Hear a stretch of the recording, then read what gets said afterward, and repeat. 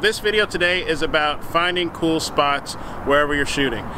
For me, I do a lot of city stuff and I do a lot of travel, and the number one thing that I like to do is get on Google Maps. It's really awesome because it allows me, before I hit a city, to look and find out what's in that city, locations, directions, everything like that. I can pin it, and I have it on my phone when I'm driving, so I know exactly where to go and what to look for. Then when I get to that city, I will actually spend a day just going to those spots. That makes it better because it allows me to see where the sun's going to be at certain parts of the day, and it allows me to figure out what the best time of day is to get the shots that I'm getting.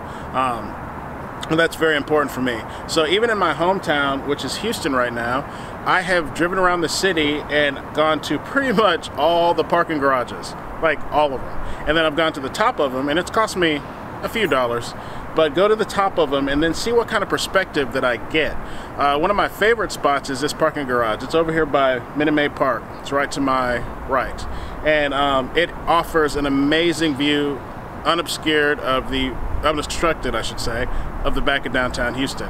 So I'm here right now because I got in the 14-24 2.8 today on the D850, and I'm excited to see how well that lens works with this camera. So that is what I'm doing right now. As you can see, it's taking one right now. It's in its silent mode, so you can't even hear it click, which is pretty awesome. And then after we do this, we're going to be walking around and getting some more shots in the city.